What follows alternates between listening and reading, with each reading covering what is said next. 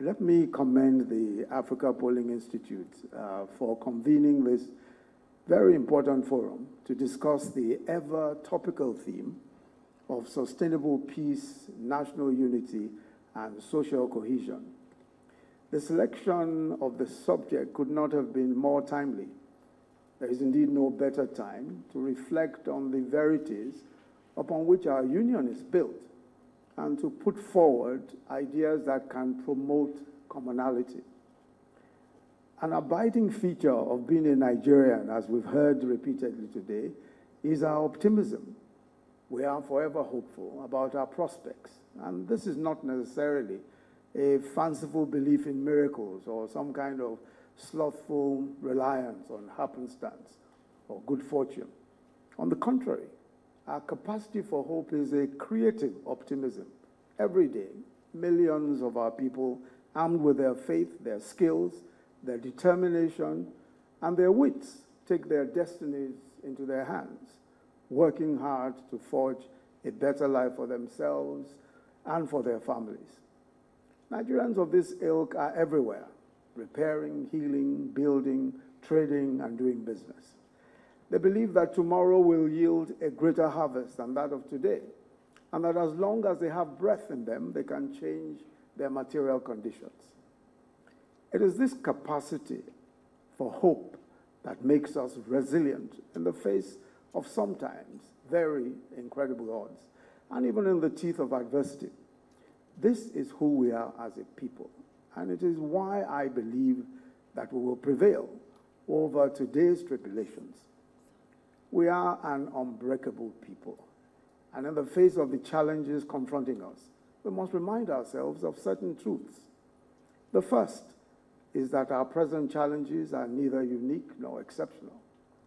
Various nations at various points in their histories underwent similar tribulations, whether it is lifting people out of poverty, promoting economic growth, or securing territory from domestic or foreign enemies, or healing communities, or settling grievances, addressing historical injustices, and forging a common identity in a diverse society. Many nations throughout history and across the world have had to tackle these same tasks. Many are still doing so. It is within our power to address these issues and emerge from them even stronger as a people.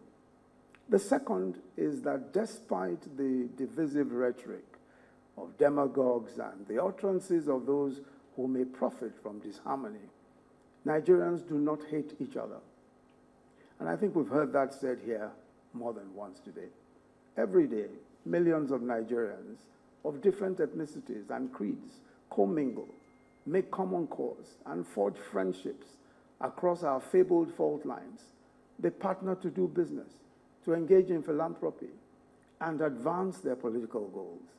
They are trading, they are intermarrying, and migrating across this land in search of better livelihoods. In any diverse society, with such a variety of persuasions and pedigrees, degrees of friction and conflict are inevitable. And while we have our share of such acrimony, the situation does not support the narrative that we're a nation of fragments, condemned perpetually to be at each other's throats.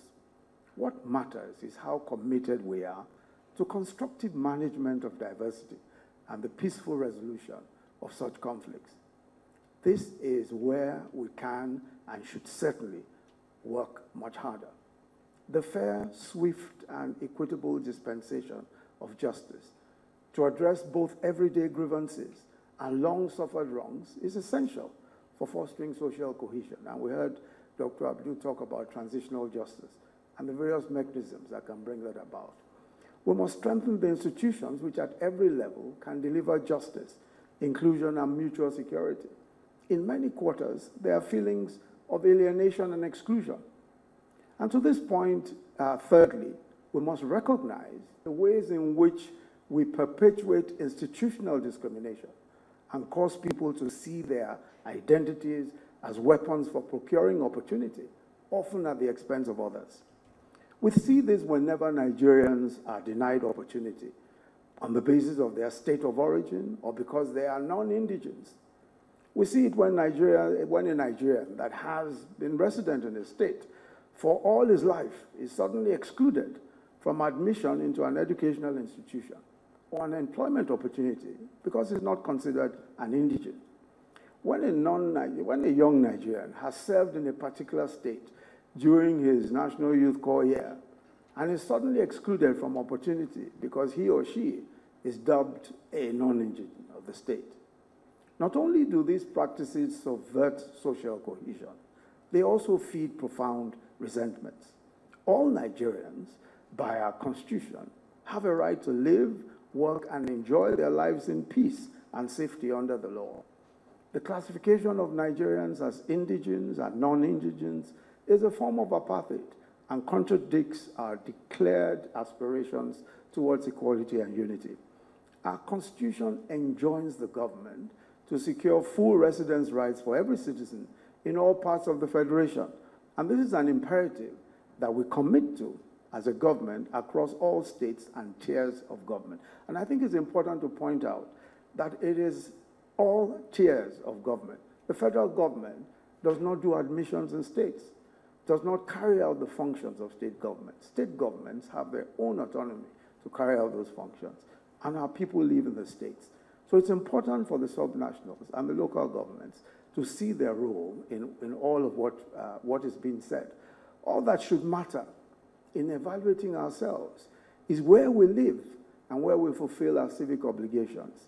I should not pay tax in Lagos and be considered a non-indigent of Lagos, or for that matter, be excluded from any of the political, social, or economic activities in that state.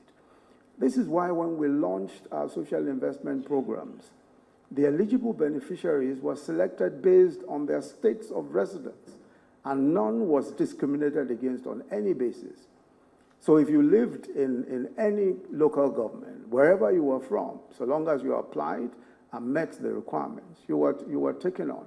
And that is still the case with the social investment programs, especially the NPower scheme and the several others.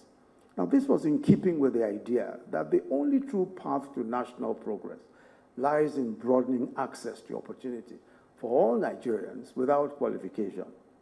Our Constitution guarantees a full portfolio of civil liberties, and it's the responsibility of government at all levels to give life to these provisions. For example, states should, as a matter of deliberate policy, ensure the freedom of worship and provide spaces in which citizens can lawfully erect places of worship.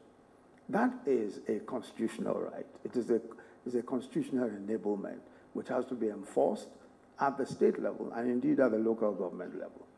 As we address the challenge of insecurity and the profusion of threats to public safety, we are increasingly turning to multi-level policing strategies and are consonant, and some of these multi-level strategies are consonant with our federal architecture. It's important that the localized security mechanisms being established by subnational authorities are constituted in an inclusive manner and reflect the true diversity of those that live in those communities. This way, the whole community will gain a sense of belonging and, more importantly, feel that they have a stake in protecting their homesteads from criminals. No truly sustainable security umbrella can be built on the basis of exclusion. And so when we talk of community policing and civil policing at the various levels, it's important to recognize that in every one of those communities, we have a diversity of people. So we cannot set up ethnic militias or ethnic civil protection groups and expect that people will feel protected. On a related note, we must also ensure that the actions of criminal elements do not divide our communities and destroy relations that have been built over generations. When a disagreement arises between individuals or a criminal act is committed by one against the other, we must ensure that we see it for what it is, a criminal act which must be punished according to the law and not necessarily an ethnic conflict. Criminals must not be seen or treated as anything other than as criminals, and certainly not as representatives of any ethnic or religious group. By the same token, it is unjust to criminalize or harass entire communities for the crimes alleged to have been committed by some of their members. No aspect of our jurisprudence ascribes guilt on the basis of ethnic or religious affiliation or punishes groups for the crimes of individuals. We will not defeat crime by dividing ourselves. We can only overcome it by uniting against our common enemy, the criminals who terrorize our people. Fourthly, let me stress that our diversity is not the problem. It is the allocation of access to social, economic, and political opportunities on the basis of identity that frequently foments strife. Because people are compelled to emphasize their ethnic and religious identities to access opportunity, there is a tremendous incentive to engage in polarizing identity politics and to mobilize along even smaller group identities. Under these circumstances, in times of adversity, when resources are scarce, people tend to see their fellow citizens as competitors and rivals instead of compatriots, and eventually begin to demonize each other as enemies. Many of us have grown accustomed to articulating our socioeconomic and political grievances in the language of tribal fragmentation and disintegration.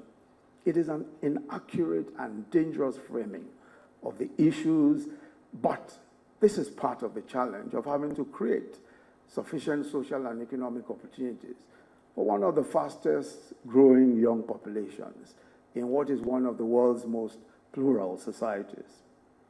In this context, many of the calls for separatism and secession are, in my opinion, best understood not as cries for self-determination, but as a desire for self-actualization. I remain convinced that the majority of Nigerians want to succeed, not secede from Nigeria. They want to succeed in this nation, and they believe that this nation offers them the best opportunity to do so. These voices of separatism tend to overlook the strength of the social, economic, and filial bonds that keep us together. And this brings me to my fifth point. We must acknowledge and harness the natural and man-made strategic assets that make unity an economic necessity for us. Since ancient times, trade has always linked our diverse communities and remains a true Nigerian ethic. From our huge open-air markets everywhere, which are nodes of vast trading networks, to the luxury bus fleets and the haulage businesses that traverse the length and breadth of this nation all day and all night, there's a vibrant, dynamic, informal economy that is often overlooked when discussing our collective prospects as a people. Our size and population offers a large domestic market which provides entrepreneurs and investors with deep wells of demand for goods and services. Our long history of internal trade has created synergies between our communities, which have become strengthened over the course of centuries. Places like Onitsha, Shagamu, Lagos, Kano, and Aba are trading terminals serving vast local and transnational supply chains. Indeed, our principal cities all developed around trade. Our size also means that we have a much larger expanse of territory within which our people can venture to seek their fortune.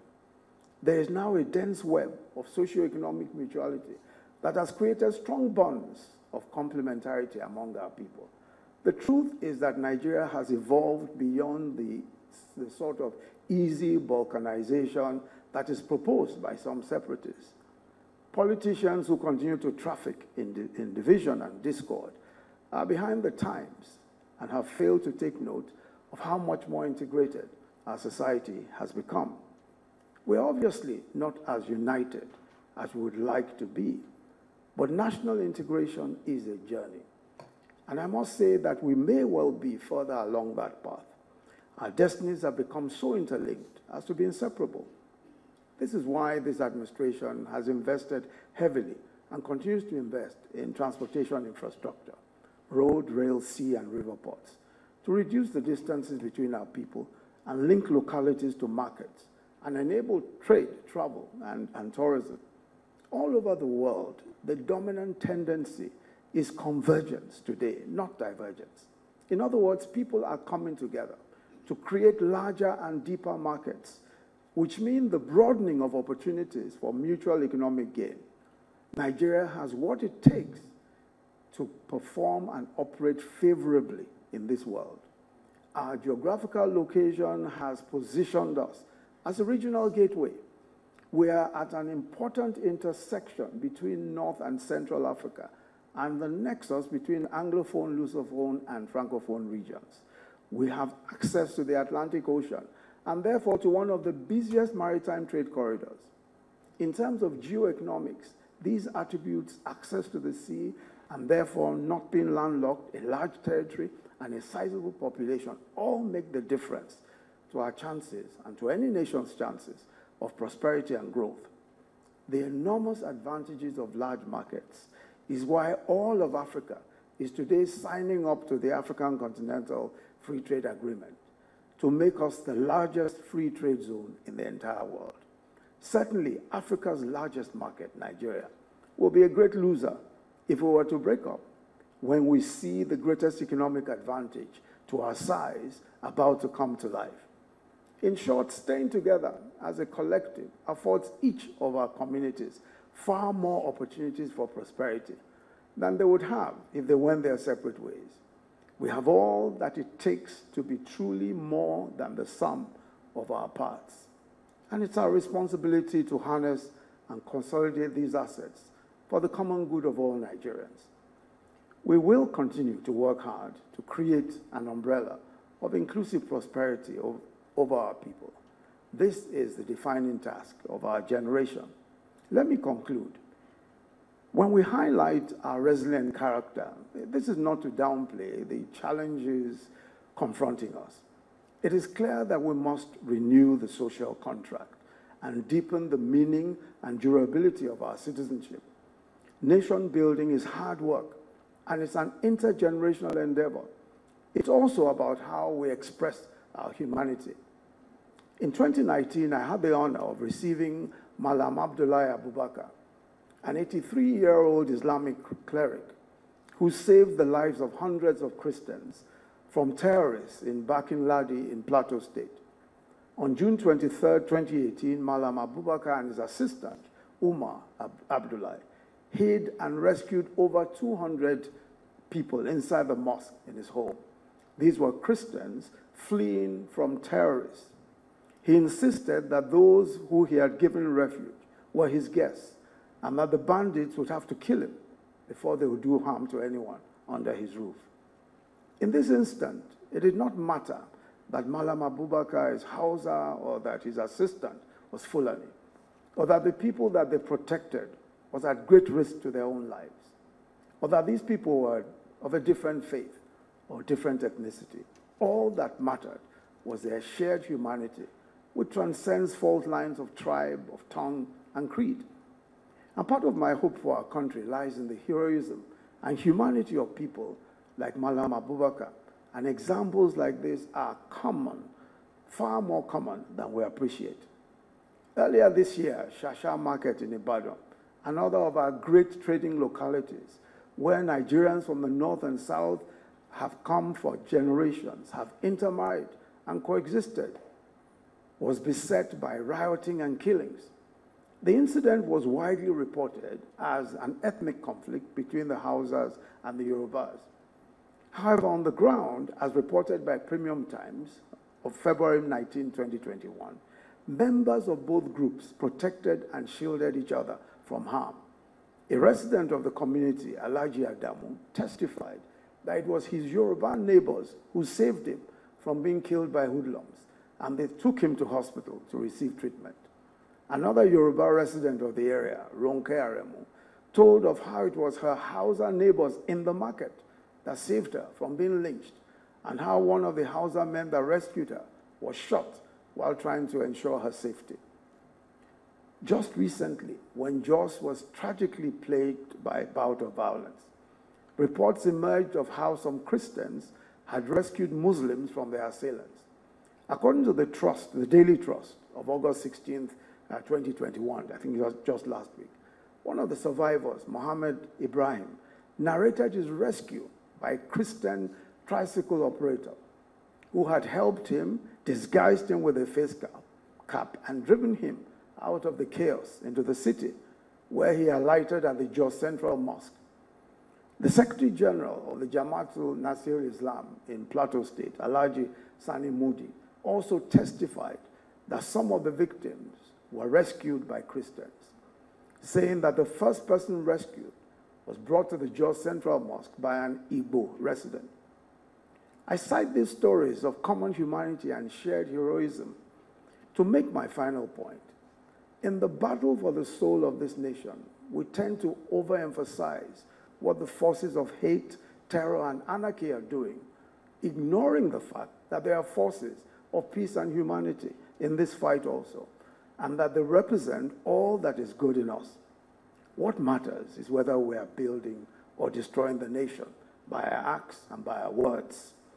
Neutrality is not an option, and we must pick a side knowing that we cannot build a Nigeria that works for all of us with bricks of hatred. Our resilience as a nation owes a great deal to this truth, that Nigerians are a deep, warm, peace-loving, humane people, and that they are capable of great courage and compassion. Our task as a people, as a collective, whether we be government or civil society, is to strengthen and transform our institutions so that they can better reflect our best values.